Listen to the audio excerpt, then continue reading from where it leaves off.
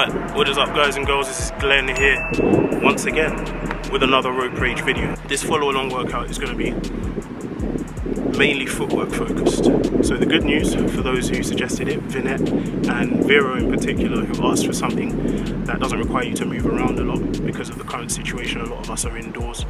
All these techniques are going to be done on the spot. There'll be no requirement to move around, there'll be no requirement to swing your rope to the left and the right. We can do all these techniques on the spot. So if you caught the most recent video where we looked at a bunch of legendary boxers doing their footwork skills and their moves and whatnot, you will recognize some of those moves in this video.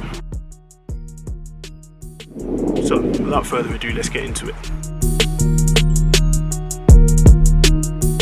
Going to be a HIIT workout, high intensity and low intensity. So we're going to start with 20 boxer steps. After that we're going into 20 high knee sprints, left right. That's going to be intense. So we're going to cycle up to intense, back down to low intensity.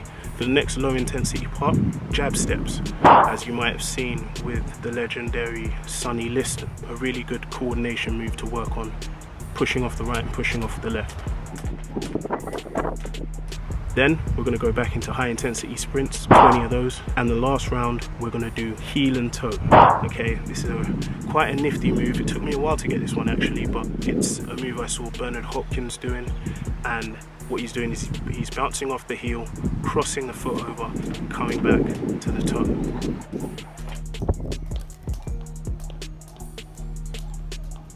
That will be the last footwork we do, and then we'll finish off with another 20 high knee sprints. So to recap, it's going to be 20, 20, 20, 20, 20. 20 boxer steps, 20 high knee sprints, 20 jab steps, 20 high knee sprints, 20 heel and toe, 20 high knee sprints. This is going to be quite an intense workout. Do as many rounds as you want.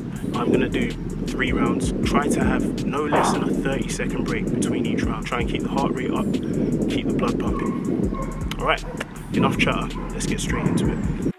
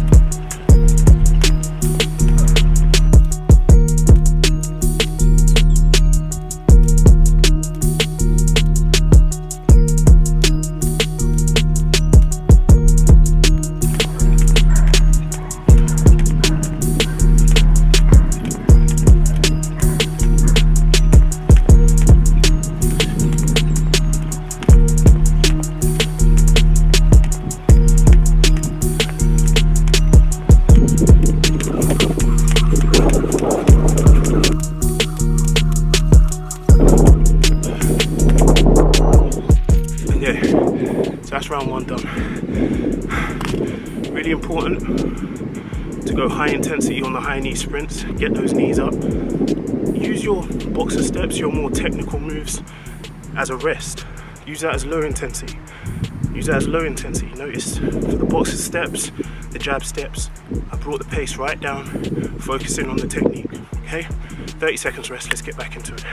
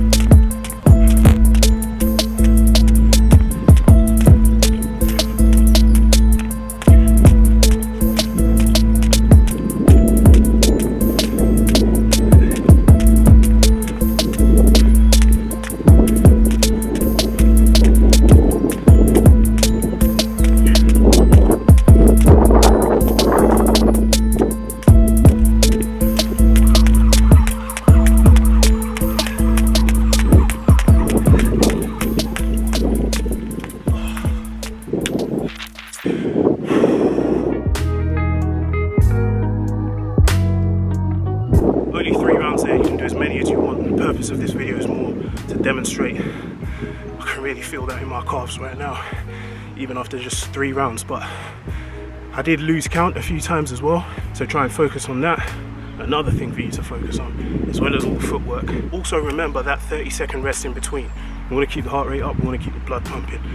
Keep it to 30 seconds rest, okay? That way you can smash out this workout in 10 minutes and you'll be burning. So let me know down below which of these techniques you think you'll have the most trouble with. I'd say focus on those, okay? Surprisingly for me, the technique I had the most trouble with was the sprints. And that's arguably the most straightforward of all of them. So that was surprising for me. Let me know which you think you'll have the most trouble with down below. Let me know any future videos you want us to discuss on jump rope training and such. Let me know that down below as well. Or if you just want to say, hi Glenn, I missed you, do go ahead and do that as well. It's always a fun time for me to chat with you guys. But other than that, try this out, have fun, hit that like button, hit that subscribe button and the bell next to it. And until next time, all the best with your training and stay raging.